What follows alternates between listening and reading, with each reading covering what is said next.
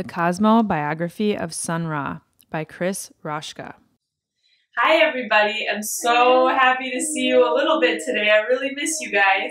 I want to read you a book today with my little helper Otis. Come on Otis and say hi. Say hi to everybody. Hi! Alright, come on up and let's read him our favorite book. Alright. It's called The Cosmo-Biography of Sun Ra. Are you ready? Yeah! Sun Ra always said that he came from Saturn. Now you and I know that this is silly. No one comes from Saturn. And yet, if he did come from Saturn, it would explain so much. Let's say he did come from Saturn. He did come from Saturn. He did? Yeah. How do you know? Because it's from Saturn. Great job. Well, on May 22nd, 1914, Sun Ra landed on Earth. Looking around, he found himself in Birmingham, Alabama. His parents named him Herman and called him Sonny.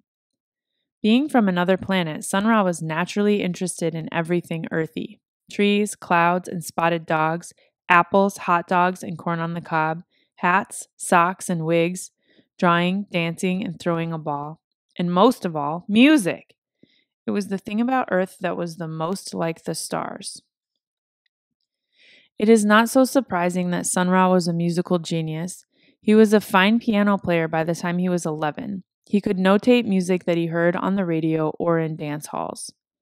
Sun Ra noticed the books in the library of the Black Masonic Temple, and he spent many hours reading about the great philosophies of the earth, including Rosicrucianism and Freemasonry, which another musical genius, Mozart, had also been curious about. One thing puzzled Sun Ra. The Earthlings insisted on sorting themselves into two varieties, the white variety and the black variety. Sun Ra was sorted into the black variety. Also, the name his parents had given him, Herman Blount, hardly seemed the name of someone from Saturn. As soon as he could, Sun Ra changed his name to Le Seigneur Ra, and then simply to Sun Ra. As a teen Earthling, Sun Ra spent long afternoons at the Forbes Piano Company, where even though the store was owned by Earthlings of the white variety, he was welcome to play, compose, or just practice the piano. Before he left high school, Sun Ra was already a professional musician, leading his own ensemble and accompanying singers.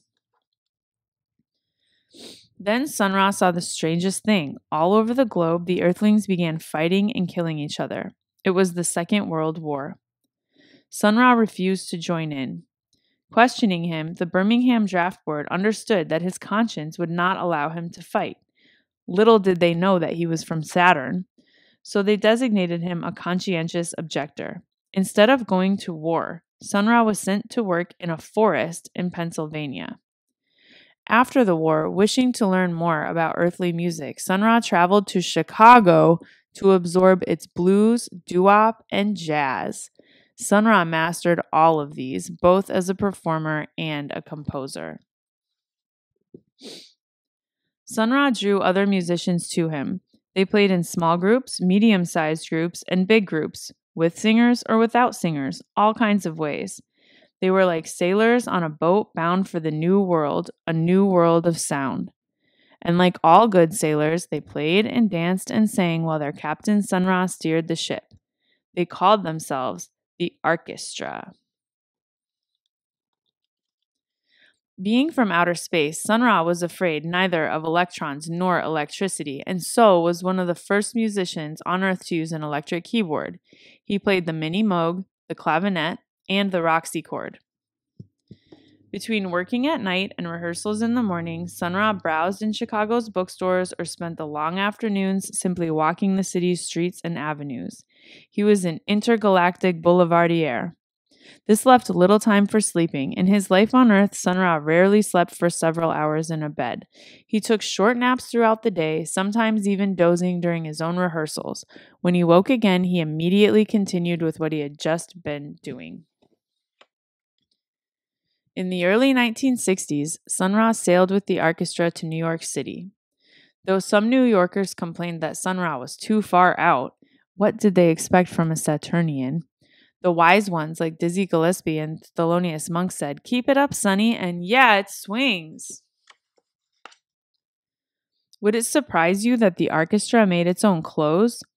Robes of purple cotton, silk scarves, bone necklaces, and crowns of shining metal foil. From this time on, joining the orchestra meant being ready to live with the orchestra, rehearse with the orchestra, and perform with the orchestra, sometimes playing for many, many hours on end. The music might be crisp and tight one moment, then wild and free the next, changing with a nod of Sun Ra's head or a wave of his fingers. One disadvantage of coming from Saturn, though, was that Sun Ra could never really understand or care too much about money. The New York landlords, on the other hand, did and kicked the orchestra out, so they sailed again, this time to Philadelphia, renting a house there. With Philadelphia as their home port, the orchestra traveled all around the earth, playing, singing, and dancing for people who spoke every language. Of all the places they visited, Sun Ra's favorite was where the Great Pyramids stand in the sands of Egypt. At last, after 79 years, it was time for Sun Ra to say goodbye to the earth and all his friends there. On May 30th, 1993, he returned to Saturn. Before he left, Sun Ra said, "You may think that it is gravity that holds us all together, but it is not. It is music."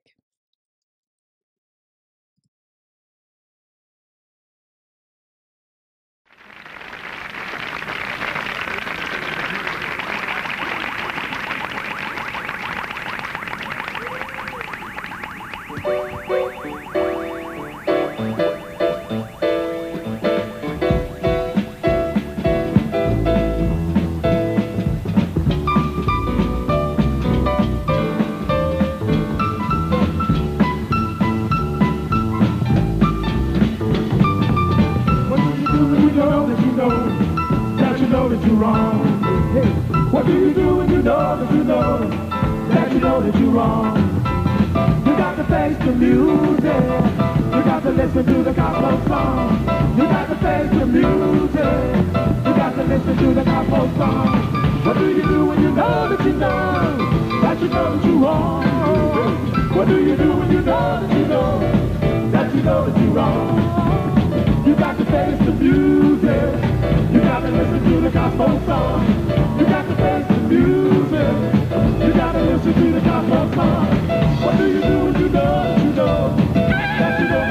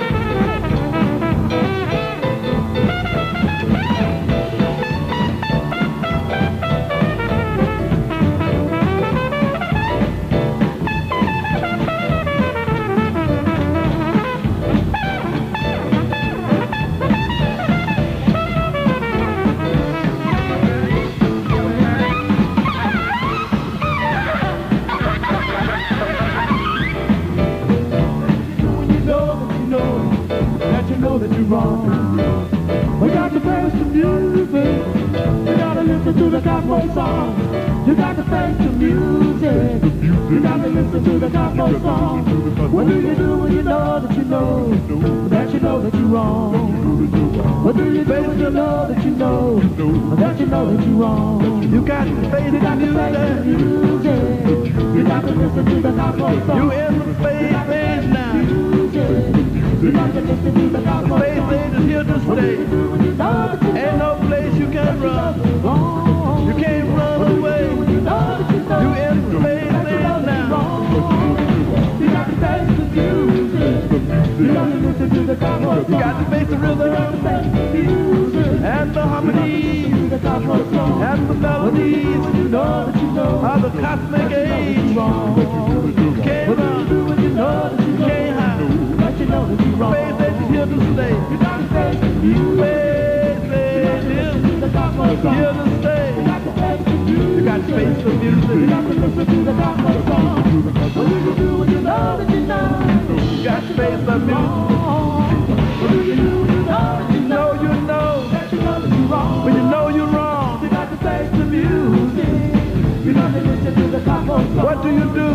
face the music. When you know you're wrong. You got to face the music. Know that you know that you know that you're wrong. You're in the space age now. Know that you know that you're wrong. You're in the space age now. Space age here to stay. You got to face the music. Ain't no place you can run. You can't run. You can't hide. What do you do when you know that you know that you know that you're wrong? The year 2000. What do you do when you know that you know knocking at your door? That you know that you're wrong. Knocking at your door. You got to face the music. You can't run. You got to listen. You can't hide.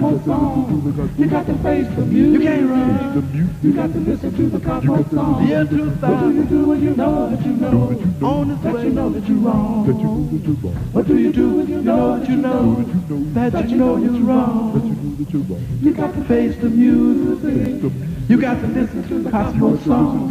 You got to face the music. You got to listen to the Cosmo song. What do you do when you know that you know you're wrong? What do you do when you know you're wrong? You got to face the music. You got to listen to the Cosmo song. You can't run, you can't hide. You got to face the music. Got to face the music. You got to listen to the Cosmo song. What do you do when you know that you know that you know that you're wrong? What do you do? You know you're wrong. You got to face the music. You got to listen. Listen to the Cosmo songs. Listen to the melodies, the harmonies, and the rhythms of the Cosmo songs. You got to face the music. What do you do? You know you're wrong. You got to face the music. You got to face the music. You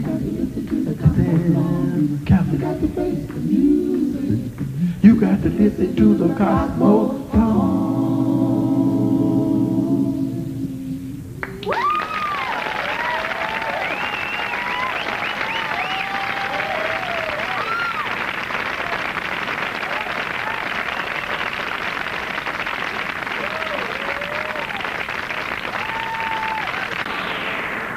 The last planet I remember is planet Saturn. I'm from there. And now we're going to do a Sun Ra song called Space is the Place.